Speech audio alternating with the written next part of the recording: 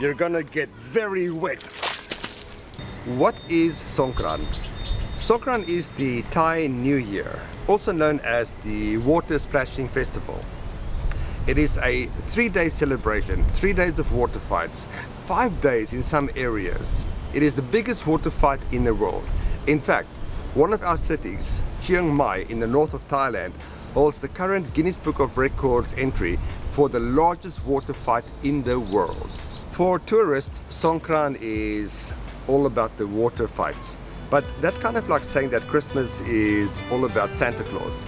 The water fight is just the tip of the iceberg. It's a very traditional and a very symbolic celebration. But for you as a tourist, that's probably the only side of Songkran that you will witness while you are here in Thailand. So let's focus on that. What do you need for Songkran?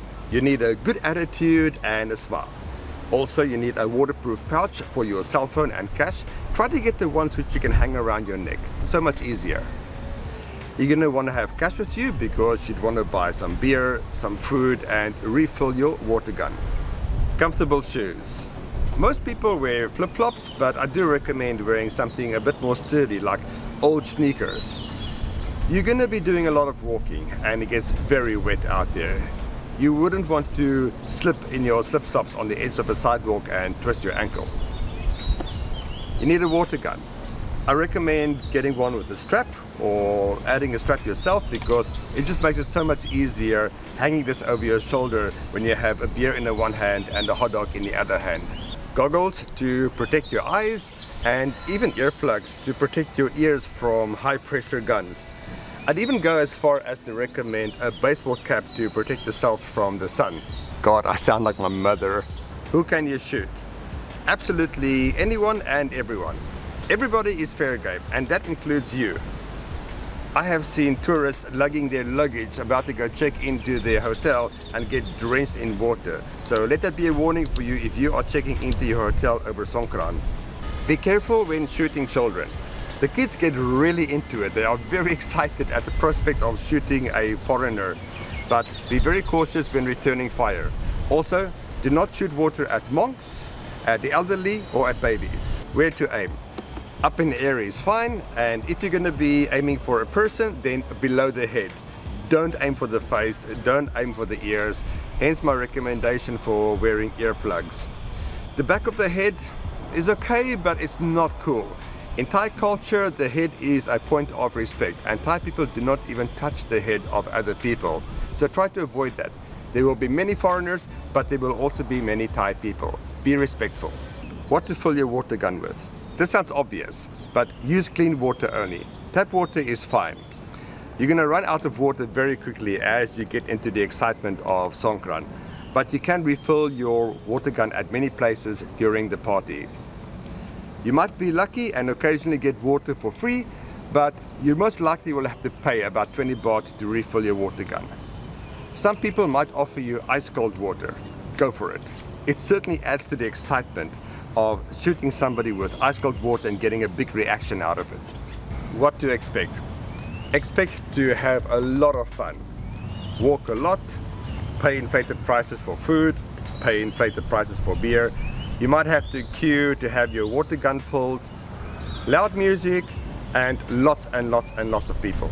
By the way, watch out for pickpockets. Keep your belongings safe. Why water? In Thai culture, water is seen as a physical and a spiritual cleanse. Traditionally, water is poured over the hands of the elderly as a way to give thanks, to ask for forgiveness for any wrongdoing, and to ask for their blessings. What are they rubbing on their faces? Part of the spirit of Songkran is rubbing a chalk-like substance or a powder on the face of revelers. This is considered as a form of blessing.